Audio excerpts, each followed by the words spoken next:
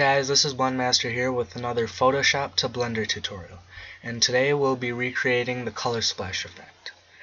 So we'll be taking this original image here that I made in Blender, and I'll put the link in the description below if you want to use this, and we're going to isolate just this green color here to make it look like this. So to do that, we're just going to delete this cube and lamp, and I'll go to Front View, Orthographic, and then press Ctrl, Alt, and 0 on the numpad to snap the camera to view. Now I'm going to press N to bring up this Properties tab, open up Background Images, and add the image that we'll be using. You can use any image you want, but for the tutorial I'm just using this. So to create just this area that's only green, we're going to be using a mask to isolate only the monkey. And to do that, you could add a plane and extrude the faces around the object and then fill in the face and give it a pure white material. But I found that with complex objects like this, where there's a lot of ridges and stuff, it's best to use a curve. So I'll press Shift A, Curve, and Path.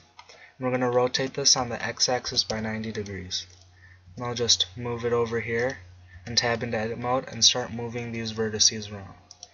And the reason we use a curve is because when we switch it to 2D over here, after you connect all the faces, it'll automatically, or after you connect all the vertices, it'll automatically create the face, and we don't have to worry about filling in the vertices. But if we were using a plane, when we get to these shapes here and we create the entire thing, if we press F to create a full face, there'll be overlapping edges here and it won't work right. So that's why I like to use the curve. So I'm just going to go around and extrude all along the edges of this shape, and I'll pause the video and come back when I'm done. Okay, so as you can see, I've extruded all along the edges of the monkey, and right here I'm just going to select the first and last vertex and press F to fill it in. And now you can see that our monkey has generated, or our curve has generated a plane. If we were using the plane mesh, then there would be overlapping faces here and it just wouldn't work. So now what we want to do is give this a shadeless white material. So I'm just going to make it white, click shadeless, and we're going to change the background color to black and then just render this image out. Okay, so now we have our mask. So we'll jump into the compositor, check Use Nodes and Backdrop, and you can make it full screen by pressing Ctrl and up arrow. Press Ctrl, Shift, and left click to bring up the viewer node. And then I'm going to press Shift A, Input Image, and bring in the image that we want to change. Well, that's not it. There. Okay? And to create our effect, we're going to be using a multiply node. So I'll press Shift A, Color Mix, and we'll switch it to multiply. Whoops. And I'll plug in the original image. And then we're going to do this again. So I'll just duplicate it and then plug both of them in.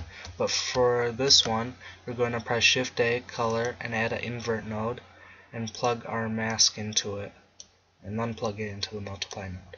So what this does is it makes everything else white and the monkey face black. So that way everything shows except for our monkey.